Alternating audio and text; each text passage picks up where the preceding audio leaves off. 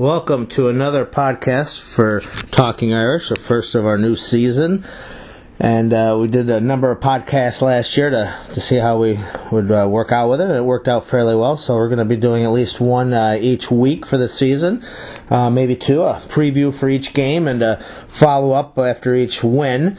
We're going to look at the upcoming season as a whole this week, now that we've gotten through our spring workouts, our summer programs, and now pretty much summer camp's wrapping up with 1 week to go. I went down to Shamrock Jacks on Saturday, watched Strong and True for the spring practice, see what they did out at Camp Shiloh. If you didn't see it, I'm sure you can find it online. Let's start off by taking a quick and very brief year in review for last year. Very hard to finish up 12-0 and still have a chip on your shoulder, but after the beating the Irish took at the hands of the Crimson Tide last year in the BCS championship game, I think a lot of teams would like to have gone 12-0 and still be able to have some solid motivation and a little bit of a chip on their shoulder as the Irish do this year. So I think even though it was a great season, there's obviously still room for growth. We haven't reached the promised land as of yet with another national championship. We've definitely reached the goal of competing for one. But let's start moving forward and let's take a look, make some comparisons to last year, but definitely move forward. First and foremost, I think it starts and finishes at the quarterback position, and there's no ands, ifs, or buts. We know Tommy Rees is going to be our starting quarterback come next Saturday against the Temple Owls. Last year, there might have been some speculation. There was definitely a quarterback controversy in terms of who should start, but there's definitely no controversy this year. Now the question will be, will Tommy Rees be the starting quarterback week 2 and throughout the season? Obviously my hope is yes. Definitely a lot of people are a little concerned, maybe even upset that Tommy Rees is going to be our starting quarterback, but I think there's a lot of pros to that. You're talking about a guy with a lot of game experience and a lot of starts and, quite frankly, a lot of wins. The big piece that people will point out is big numbers in turnovers, which is kind of strange to me because you're talking about a quarterback who seems to have a good head for the game. He's projected to be a coach down the line. He's a heady player. He's a son of a coach. But he just doesn't seem to make it always work on the field when it comes down to turnovers. But at the same time, I think a lot of teams would like to be in our position to have this much experience under center heading into a season where your starter from last year isn't eligible to play. So, like it or not, Tommy Rees is going to be under center come next Saturday. And the loss of Golson doesn't really matter till come spring. So let's look at the other quarterbacks on the roster, at least the ones in scholarship. Hendricks is it probably could be playing quarterback at a lot of other schools right now, or at least seeing some game time in regards to meaningful time as opposed to mop-up detail or 2 years ago against Stanford. However, he just hasn't been able to break through the too deep, and a lot of that's been other players that have come in that were there before him have come in after that have just kind of bumped him and stuck him at third, and he's kind of stayed there. You know, he's a decent-sized kid at 6'2", over 200 pounds. He shows he can run.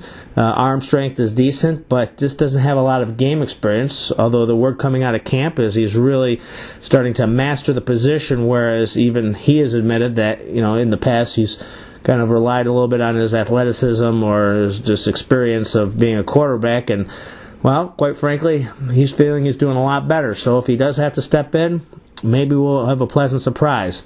Although I think most people are looking towards Malik Zaire, true freshman, to redshirt initially, but now he may have to be the number 2 guy, even if the chart says Hendricks.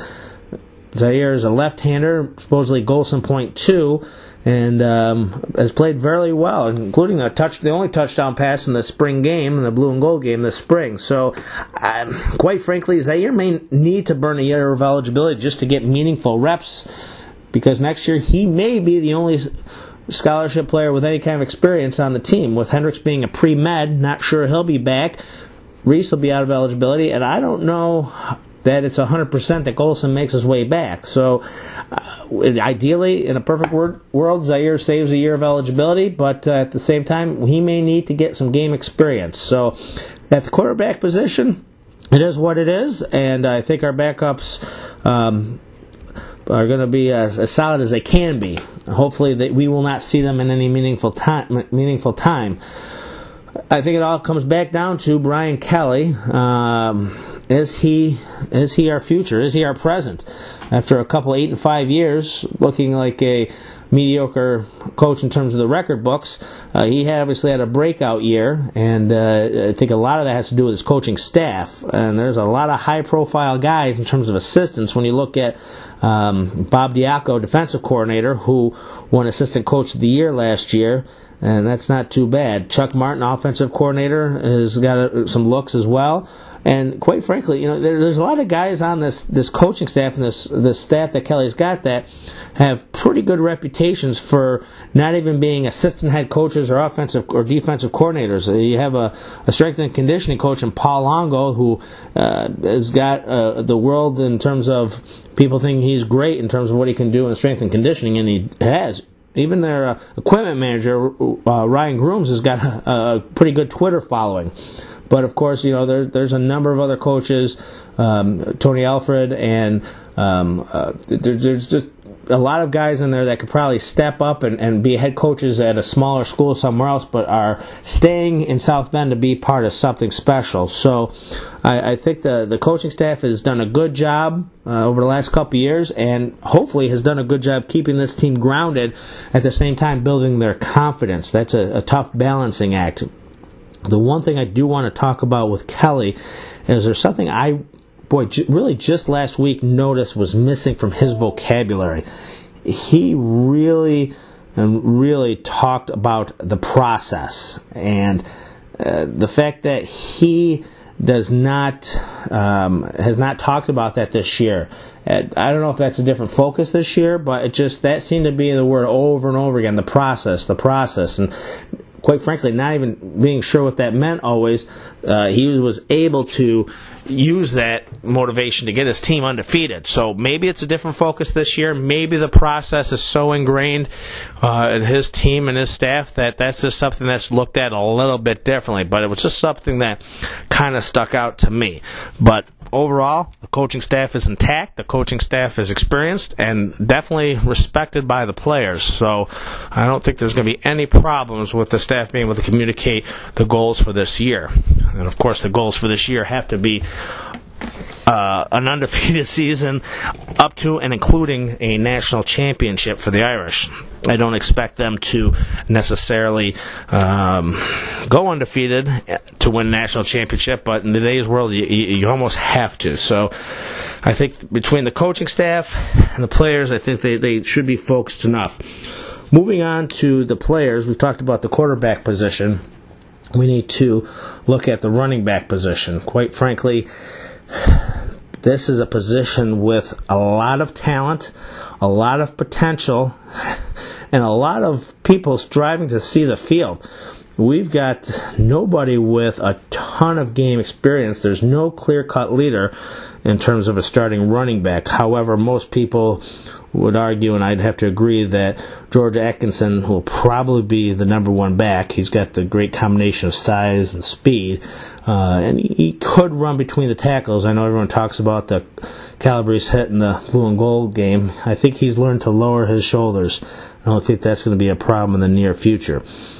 Cam McDaniel, I think he's another running back that's got some experience that should see the field on some regular basis. He's proved that he's a tough kid and that he can run the ball.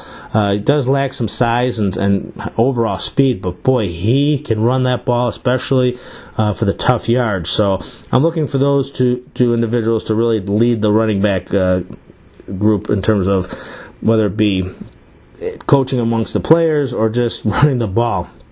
There's a lot of I'll use the term new talent coming in, even though we have a couple people that have years of experience. And Amir Carlisle transferred from USC, who's been fighting the injury bug, and William Mahone, who is a sophomore coming back, who didn't get any game playing time last year. So both of those are poised to maybe have breakout years. Carlisle if you haven't seen any film on this kid, and obviously it hasn't been a lot because of his injuries, going back to a short time at USC and his high school film, this kid's an athlete, and he's put on some weight in the last year, and he could be a real dangerous weapon. I'd like to see him come out of the slot. William Mahone, who really, quite frankly, I think a lot of people were questioning whether he was going to be around come this fall because of the logjam, if you will, of talent back there, and his drive has really shown in spring, and his coaches are raving about him, has done very well to prepare for the fall. However, we will not see him in the first game. He's got a high ankle sprain, and those injuries are tricky at best, so I would be very surprised if we even see him suited up against Temple, but I will expect to see him throughout this year trying to make an impact. Of course, there's two super freshmen, and Bryant and Folston. I think a lot of people are going to pick Bryant to be the lead person to really push Atkins in terms of the every down back. He is a physical specimen when it comes down to having somebody come out of the backfield. Really good size, good speed. I think a lot of people knock his speed because it's not great, which it is not, but it's very good. And Folston's an all-around back, and I see him catching passes out of the backfield, and I think he could also contribute right away. I think the question is going to come down to, can some of the returning running backs get the momentum to be leaders on the field and be every game backs, or do Bryant and Folston have to step up, have to play, or will they redshirt? So there's a lot of questions at running back, but the good news is there's a lot of answers. Another position that we see a very similar, lot of talent, but not sure who's going to take the lead, is at the wide receiver position. The money's on incumbent TJ Jones and Troy Nicholas at tight end to probably lead that based on their experience. Brian Kelly is very high on TJ Jones, believing that he is a true All-American type receiver. Could definitely use a little height. Speed's good. His route skills are fantastic, and he's got very good hands. So he's got a lot in his toolbox to warrant those accolades from Coach Kelly. He just has to go out and prove it. Troy Nicholas is following in the footsteps of some great tight ends at Notre Dame, which has been known as Tight End U recently. Troy started off on defense his freshman year, switched over last year, as you know, to tight end, and played behind and aside Eifert, who went on to the NFL this year. And he's just a man-child at 6'7", 260 plus. He's learning the position of tight end. His hands are improving. I would expect him to obviously not be the tight end that we've seen in Eifert and maybe Rudolph in the past, but I think he's going to develop into his own special type of tight end in South Bend. So those are the two that I think we're going to look to early to take the lead. But make no mistake about it, there's a number of people that are waiting for their turn, or maybe we're waiting for them to step up. One is Dan Smith. Of course, there's DeVaris Daniels and Chris Brown at the receiver position. Dan Smith's got some size. He's a senior, and he's going to need to definitely, this is for him almost his last chance to really show what he can do, because there's a lot of people willing to step up. DeVaris Daniels has been showing some talent. Of course, Chris Brown is our speed man, but just not any body of work to speak of. At the tight end position, Ben Koyak and Alex Welch have been underachieving, disappointing to say the least over the last couple of years. Some of that due to injury, some of it just due to lack of opportunity, and some of it, quite frankly, is on their own in terms of just not stepping up. But they both appear to be healthy and ready to go to run either a 2 or even a 3 tight end set for the Irish and help Troy out in the tight end position. There are a number, let's sticking on the tight end, there's a couple of freshmen, and Mike Hireman and Durham Smith, who, again, similar to maybe the running back situation, should redshirt to save a year, continue to add some strength and conditioning, but quite frankly, are probably as good enough as any freshman coming in at the tight end position in the college football to see the field. So the only time will tell if they'll play. At the wide receiver position, there's a ton of young talent looking to come in. And Torrey Hunter, I know, is a little bit slower on his rehab. Torrey Hunter Jr., Corey Robinson, I would be very surprised to not see this field this season based on his what he's done in practice. He's catching everything. His height obviously is a strength. A lot of people talking red zone, fade patterns in the corner of the end zone, but I think he's going to develop into an all-around fantastic wide receiver. William Fuller's got a chance to step up. Procise CJ is going to have a chance coming into a sophomore year, and there's just a lot of talent there. The one wild card I'll throw out at the receiver position is senior Luke Massa. At 6'4", he ties for the tallest receiver that we have outside of tight ends, and at 237, again outside of tight ends, he's our heaviest receiver. He came to South Bend as a quarterback, but that wasn't going to happen for a number of reasons, and after his first year switched over to the receiver position and just has not seen the field. So that'll be interesting to see if his size and his experience will step in and get him on the field this year. Our offensive line is, especially on one side, probably as good as any in the nation. Zach Martin leads the way as a graduate student offensive tackle. He probably could play tight end if he wanted to. He could probably play anywhere. He's the captain of this team. He's the leader of the offensive line, and he will definitely make it a lot easier for Tommy Reese, who's not going to be a huge threat to run like Golson, but he's going to give him more time. Next to him, Chris Watt, another fifth-year senior. Those two are next to each other are going to be fantastic. I think that's a great 1-2 punch that no matter who's running the ball is going to have some opportunities to get some yardage. Along with those two, Christian Lombard's coming back to play along the offensive line. Looks like Nick Martin, Zach's younger brother, is going to come in at center, and there's a number of players. I think Ronnie Stanley. There's a number of guys that could play to round out the best five, as Kelly's always said. But Ronnie Stanley is big. He's quick. He's strong. He's been a little banged up this summer, but I expect him to definitely be starting along that line. The offensive line looks really good down the road with a fantastic incoming freshman class, and I think you're going to see someone like Steve Elmer play right away. Traditionally, I'm not a big fan of freshmen playing, but especially on the offensive line, you have to know a lot of football to play there at the college level. And Brian Kelly says it over and over again. Elmer can play anywhere on the offensive line in college today, so I would expect to see him sooner than later. Defensively, there's a lot of talk with Manti Te'o's departure, but the fact of the matter is the bread and butter is still the defensive line, and there's a lot of talent coming back in the starting roles. Obviously, at Nix and Tuitt, that's pretty easy, and we're not going to spend a lot of time talking about them. We know how good they are and what they can do. Sheldon Day has continued to impress coaches and his teammates, and will take the other defensive end position on the other side of Tuitt. That's not going to be a big surprise there.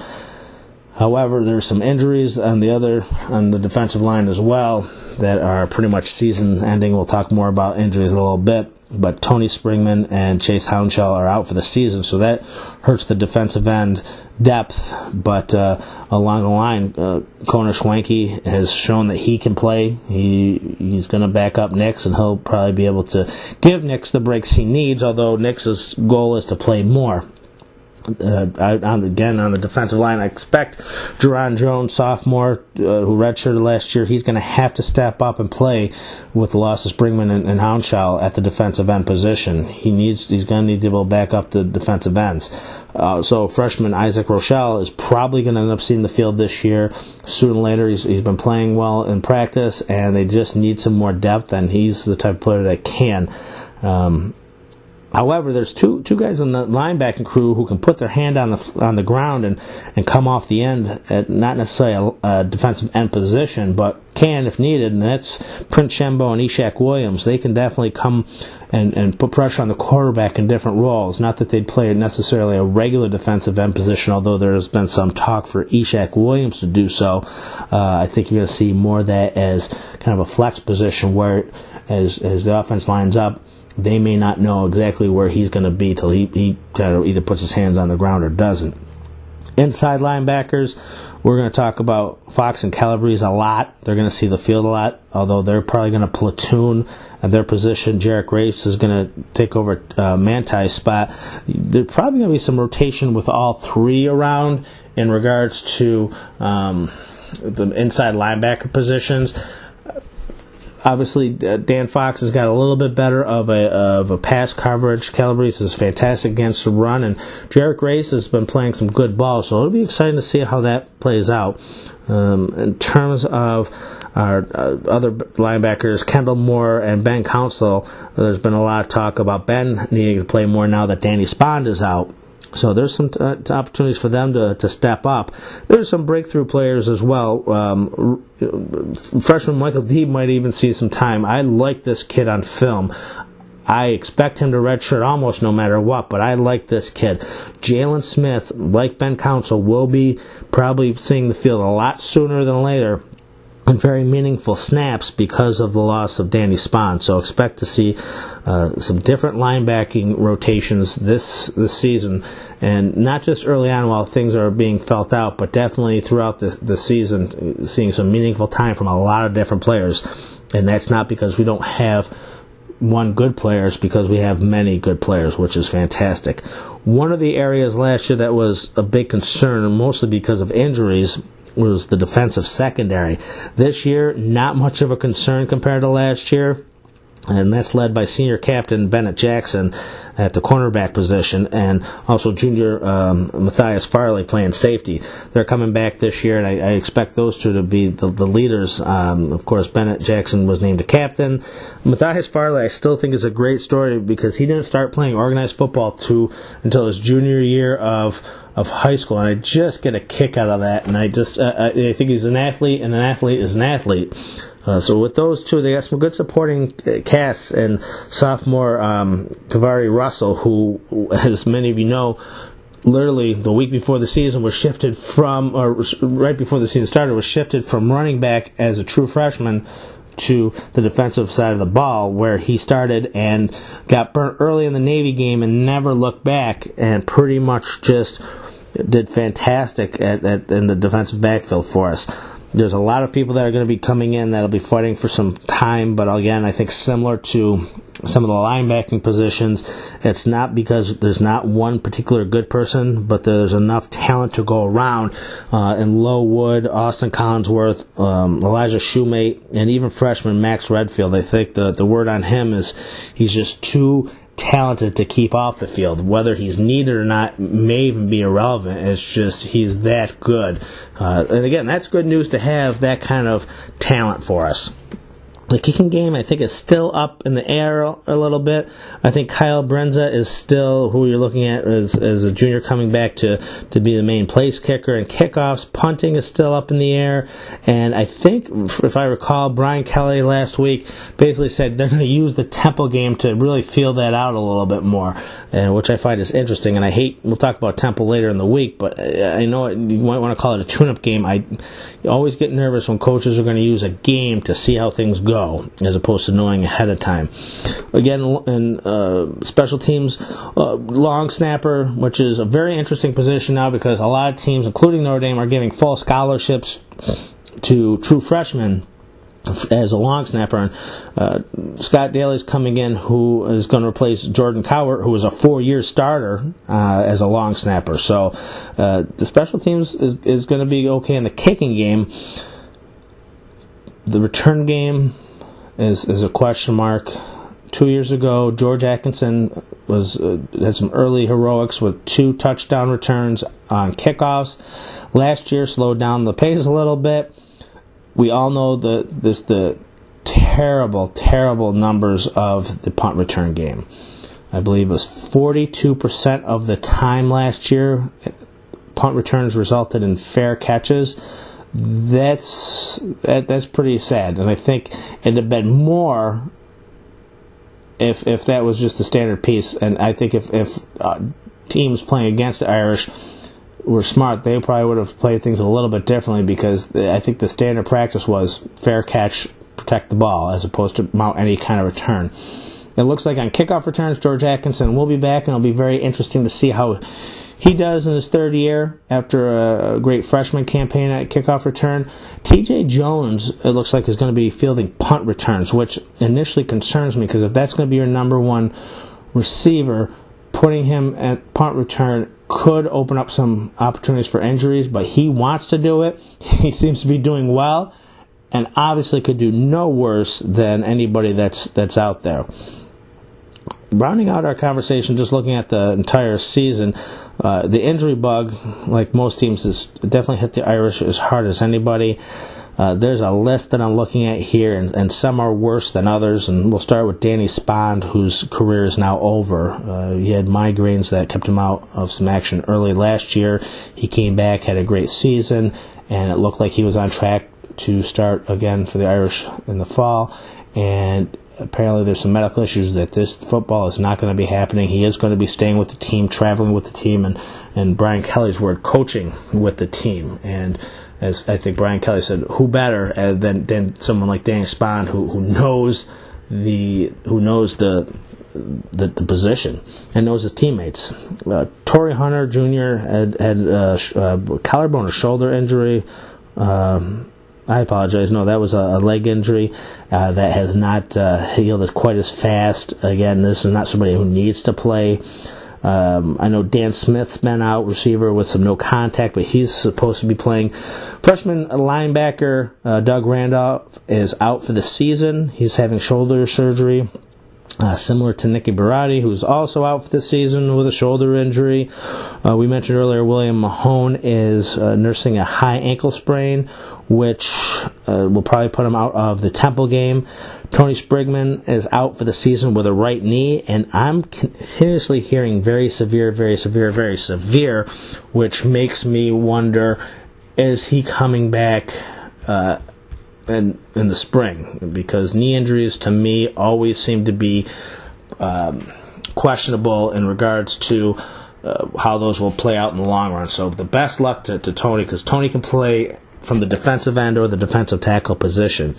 And of course Chase Hounshell was also out for the season with a second shoulder injury, and it's the same shoulder that kept him out in the past. And this young man had a great freshman campaign in regards to, as much as time as he could see as a freshman, really having some great plays, and the future looked real bright for him, but it just has not turned out well in terms of his health. So we wish all those guys a speedy recovery, and hopefully that there's other bangs and bruises. I know freshman offensive tackle Mike McGinty had some bumps and bruises, and there's a couple other guys who have been in and out of pads during the fall, but I don't think there's anything that's on the radar that I'm aware of.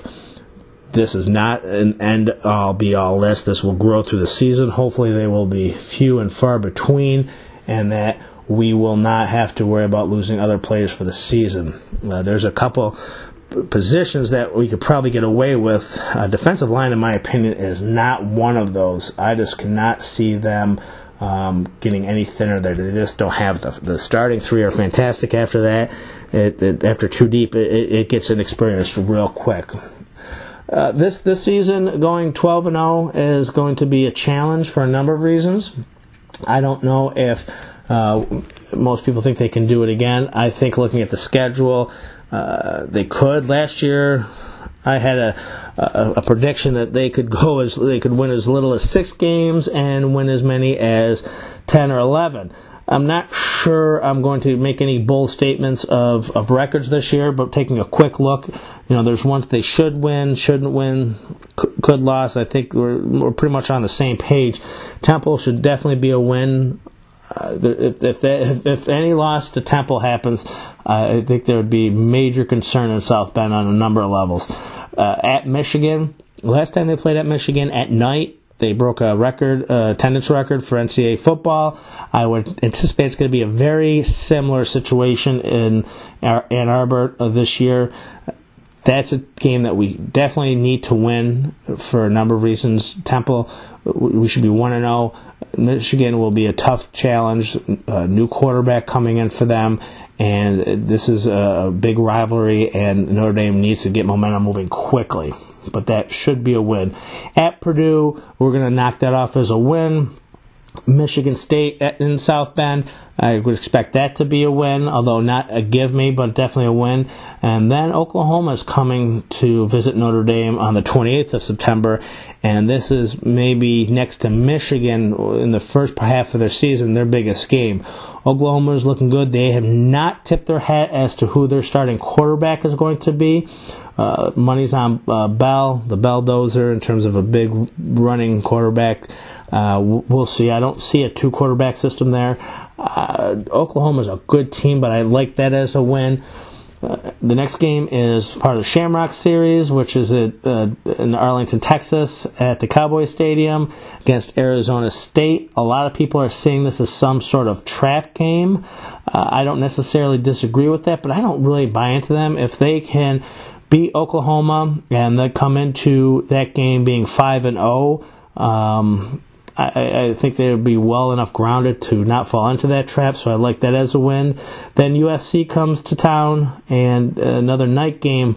USC is not the USC of old. This should be, I don't think they've selected a starter or quarterback either, but this should definitely be a win. Air Force on the road. Again, the military, the armed forces always play us tough, but I can't see anything but a Notre Dame win there. Then we have Navy, which should be a win. Then at Pittsburgh, which should be a win. BYU in South Bend, which is, again, I think somebody else would call that a trap game, but I like our chances there. And then wrapping up at Stanford on the 30th of November. At that point, the Irish could be undefeated, and that could be a huge matchup. I think Stanford and their team will remember the goal line stance and some controversy and believe that they owe the Irish some payback. That could be the make or break game for either a 12-0 season, or if there's one or two losses in there, a trip to the BCS Bowl. And because 3 losses, you will not get into a BCS Bowl at that level. So if they have 2 coming into that game, that would make or break their opportunity for that as well. So 12-0 is maybe now out of the question. I think it's going to be tough. I think there's a number of teams that could beat the Irish. Like, Michigan, Oklahoma, and Stanford are probably the top 3 that definitely have 3 losses there. In terms of the second tier of teams that could take them out, I think Michigan State always plays the Irish tough. USC plays them tough. I wouldn't even put them in a second tier. I would mark that as a win. I'd say maybe Arizona State and BYU. So there's 6 potential losses there. In there, I think there's 3 reasonable losses in Stanford, Michigan, and Oklahoma. And I think there's another possible losses if they're not careful against teams like, again, Arizona State and BYU and maybe even Michigan State. So there's some trip-up opportunities there to get 3 losses. So heading into the season, I like where we're going. I'm pretty impressed with what the coaches have done. Obviously, we will not know how certain things will play out until next Saturday. Hopefully everyone will get a chance to either tune in. That's a 3:30 Eastern time start. I know I'll be at Shamrock Jacks. Their tailgate starts in Irondequoit at 2 o'clock, I believe, and they always put on a good tailgate. Looking forward to that. I'd highly recommend getting over there for the Reuben. I had one yesterday. Thursday afternoons till 4, they have a great lunch special of $10, a Reuben and a Guinness. I think you can substitute for a Harp, but stick with the Guinness. And we'll be back later this week, hopefully with another podcast with a preview for Temple. Until then, go Irish. And